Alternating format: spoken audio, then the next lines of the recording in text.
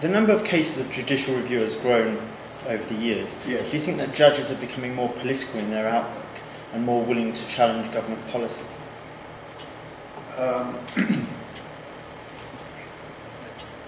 I think for a number of reasons for the growth of judicial review. One of them, very, very important one, is the change that was made in the rules for applying for judicial review. In about 1970s, perhaps late 1970s, they reformed the rules that governed applications for judicial review and greatly simplified it, made it much easier. It then became quite clear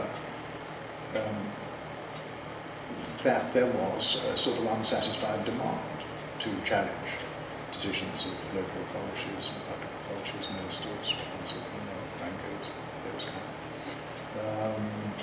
And so, the number of cases has proliferated. I think it's very important to bear in mind that the judges don't bring the cases. Yes. I mean, no judge can ever rule on a case that somebody hasn't brought. No, I don't think they've become political at all. I think they have become readier to say than they certainly than they were 50 years ago that a decision is irrational or contrary to evidence or whatever.